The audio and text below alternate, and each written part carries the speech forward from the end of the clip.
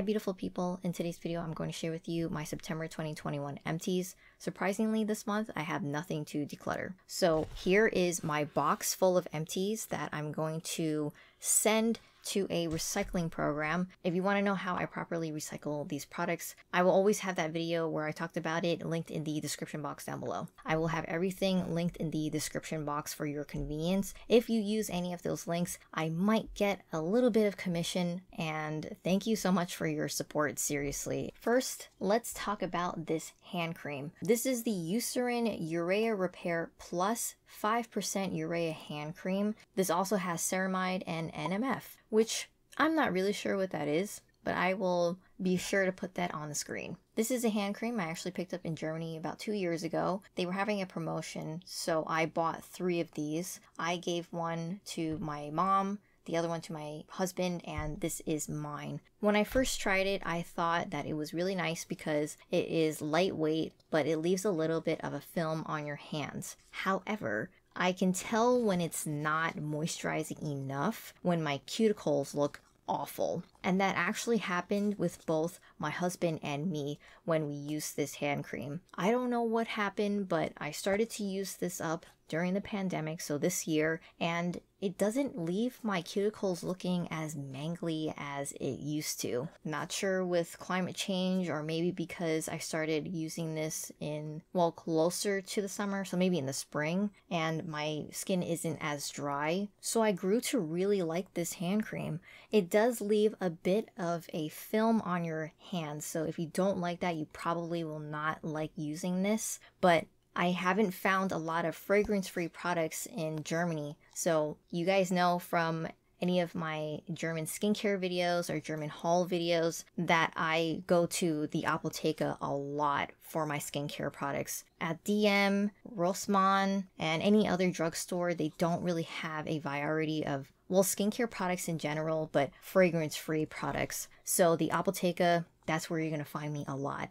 And I used to use Eucerin a lot as a kid. So when I found out that they have Eucerin, I was elated. Urea is a great ingredient to have in your hand creams, especially with excess hand washing that we're doing these days. I tend to wash my hands a lot, and I am a culprit of not using dishwashing gloves most of the time. Also because I started to cook a lot. Ceramides are also a great ingredient because it helps to protect and restore your skin barrier. This is just one of the best hand creams you can get, especially if you are in Germany. And I know that things at the Apotheke are more expensive than the things at the drugstore, but if you have sensitive skin like I do, or eczema prone skin, I have eczema on my hands, especially during the winter, then I would definitely recommend that you check this out. In my last German drugstore haul, I showed a couple of fragrance-free products that I picked up at Rossmann. I will link that video in the description box down below. I replaced that hand cream with the O'Keeffe's Working Hands. This is for extremely dry, cracked hands. It's unscented, non-greasy, and hypoallergenic. I remember mentioning the O'Keeffe's Working Hands in the tub, and my dad is a handyman, and he used to use that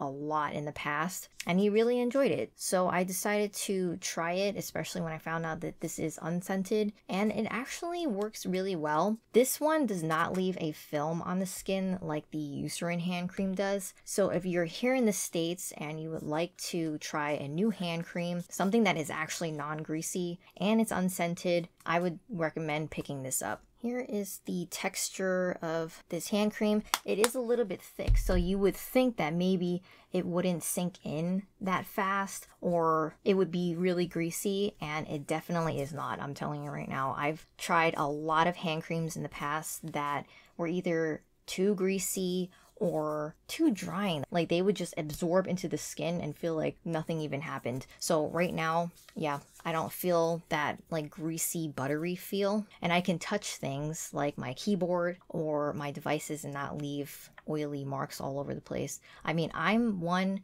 that loves being greasy, but because I'm constantly washing my hands, I kind of don't want to be greasy anymore. If I move to Germany, or if I find myself in Germany again and I need a hand cream, I would definitely repurchase this. Only if I can't find a cheaper but just as good alternative at the drugstore. And the next empty is the Garnier Micellar Cleansing Water. I actually peeled off the label because I have shown this in so many of my videos for I think the past 3 years. I've been using a micellar cleansing water in the AM every single day for 3 years instead of a normal cleanser. If you want to know what my current skincare routine is, I will link that video in the description box down below. I wouldn't say it's my current one. It has changed just because I did my different update a couple months ago and I did get prescribed an acne treatment from my dermatologist. But generally everything else is the same except for that like one product that I've been using. And I have of course repurchased this.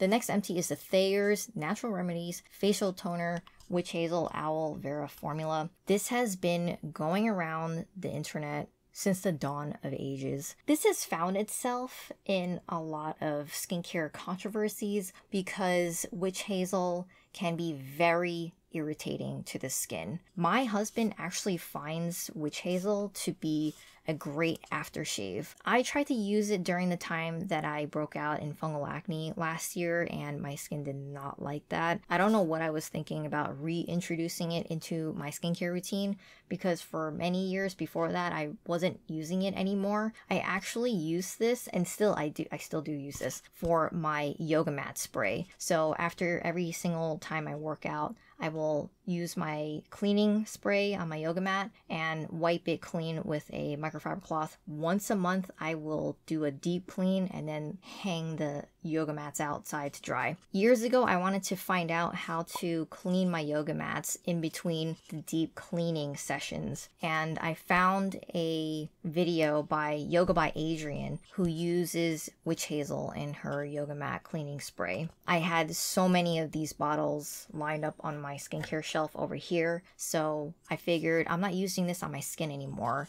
Let me just use it in my sprays, and I have been using this in my sprays. However, I'm not going to repurchase this anymore because it's kind of a waste. You could just put water and dish soap together in a spray bottle, spray your yoga mats with that, and then wipe it clean with a microfiber cloth. The next empty is the Shiseido Benefiance Wrinkle Soothing Cream. It actually is a cream that my mom used. I wanted to put this in my empties because I need to tell you guys how much I really do miss using Shiseido. Shiseido has one of the best lines of skincare products I have ever used in my entire life. Almost everything that I used from that brand, my skin just soaked it up and I just looked so youthful, which is so funny because I'm still young. And when I started using Shiseido, I was in my early 20s. So I don't want to say it's like super anti-aging or anything, but it just makes your skin look so plump and leaves it glowing. And I love the fragrance in Shiseido products. It's so luxurious. It has a very like pleasant floral scent, but not overpowering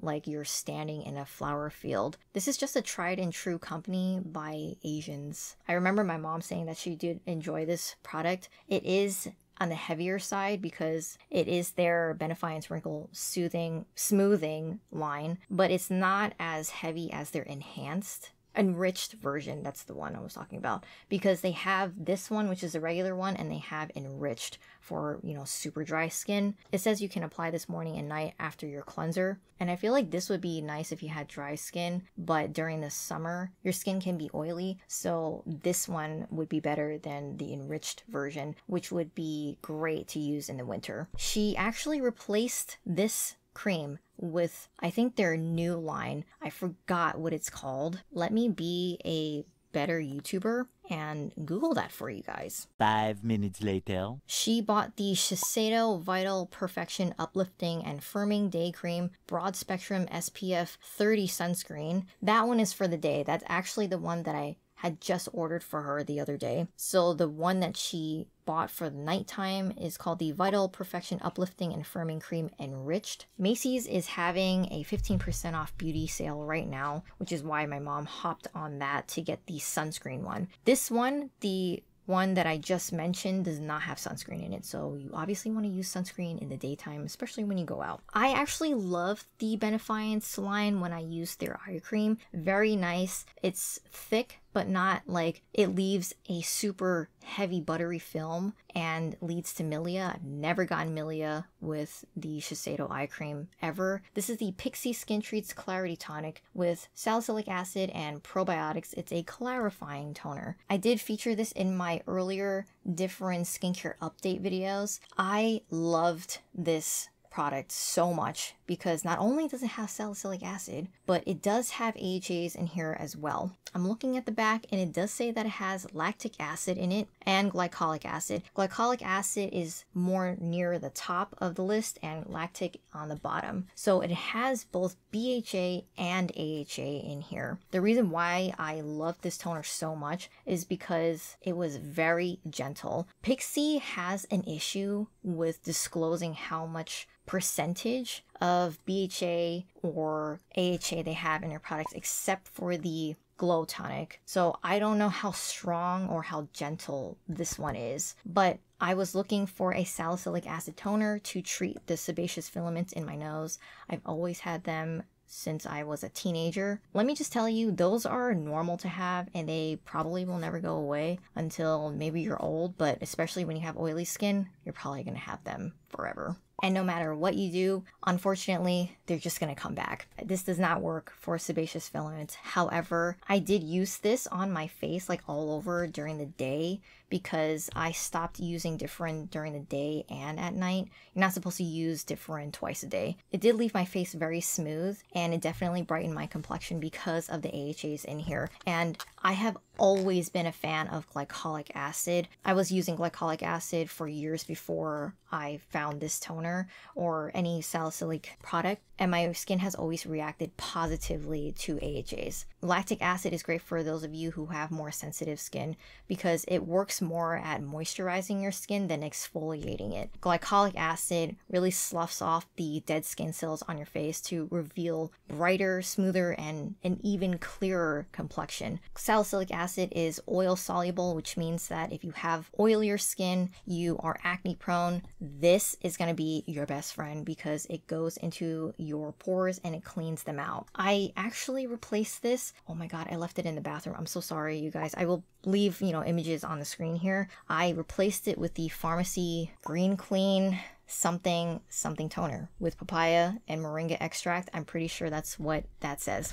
I actually really enjoy using that one. That one is exponentially more expensive and you get less product than this one. This one is 8.5 fluid ounces, 250 mils. That one I'm pretty sure is half the size, if not more than half the size. So this one is definitely more cost effective than the Pharmacy one. But again, it depends on your preference, because Pharmacy is like clean beauty. This one is not, but both are cruelty free. You know how much percentage of BHA is in the Pharmacy one. You don't know how much is in the Pixi one. And also that one does not have AHAs in it, but the Pixi one does. I don't know if I would repurchase this one again because that one works pretty much just as well, if not better. I used that on my face like all over once because I forgot to use my acne treatment in the morning. It just kind of skipped my mind and I put it all over my face and I couldn't take it back. And I really liked the way that my skin looked after I used it. So I'm not too sure because this one has AHAs and I love AHAs. But if you were in the market for an exfoliating toner, something gentle, they're both great. Give this video a thumbs up if you enjoy Empties videos and you enjoy my reviews. Consider subscribing if you haven't already. I would love to have you here